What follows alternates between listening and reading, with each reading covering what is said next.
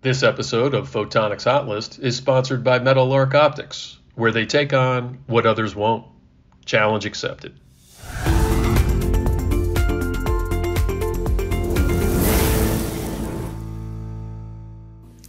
Hi, I'm Justine Murphy, Senior Editor of Laser Focus World, here with a peek into some of the exciting things happening in photonics. Researchers at the University of California, Santa Cruz are making significant strides toward more advanced chip-based sensing, ultimately paving the way for highly sensitive and versatile portable integrated optofluidic sensing devices that could perform a variety of medical tests involving different types of bioparticles simultaneously at different concentrations.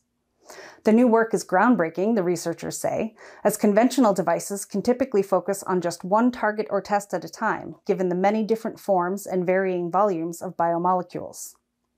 Using new signal processing techniques, the researchers have achieved uniform fluorescence detection of a variety of nanobead concentrations spanning 8 orders of magnitude with an optofluidic chip-based biosensor. This demonstrates a sensor operating range that's more than 10,000 times more expansive.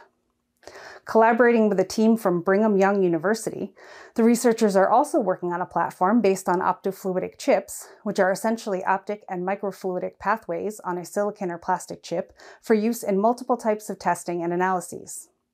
They aim to adapt their techniques as well to focus on artificial neuronal cell tissue organoids, potentially allowing more comprehensive study of neurodegenerative diseases and cancers. While characterizing frequency combs, a team led by the University of Konstanz in Germany has recorded the smallest ever free-running carrier envelope offset, or CEO, line width for a fiber laser. This comes after their discovery of discrete operation points at which the CEO's frequency can drop to as low as 700 Hz. The work has prompted design guidelines for ultra-precise femtosecond frequency combs that the researchers say could maximize the passive frequency stability of scientific measurement tasks. The new approach to develop frequency combs, which are ultra-short pulse lasers, involves a gain medium of erbium-doped fibers, allowing a bandwidth focused at a 1550 nanometer wavelength, and an oscillator based on additive pulse mode locking. The laser cavity features a nonlinear amplifying loop mirror, as well as a short free space area that includes adjustable polarization optics for sensitive alignment of the non-reciprocal phase bias. Applicable to any type of femtosecond frequency comb, the new design technique is well suited for metrology and high-precision spectroscopy, and potentially time-domain quantum physics.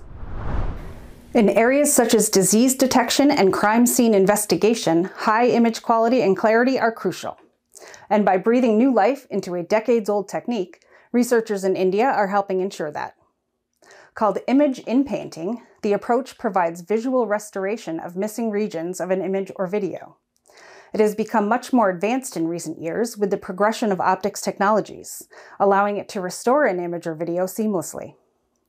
Used by researchers from Punjab University and Chandigarh University, image in-painting can effectively digitally remove defects in pixels caused by things like noise, stains, or aging, and accurately replace them with comparable adjacent pixels.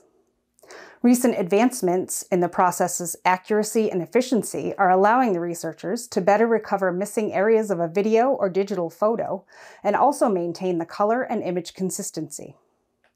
Image in-painting has become ideal for restoring medical images that may be incomplete or affected by noise, refurbishing old films or boosting the special effects in new ones, and enhancing imagery that's part of criminal investigations.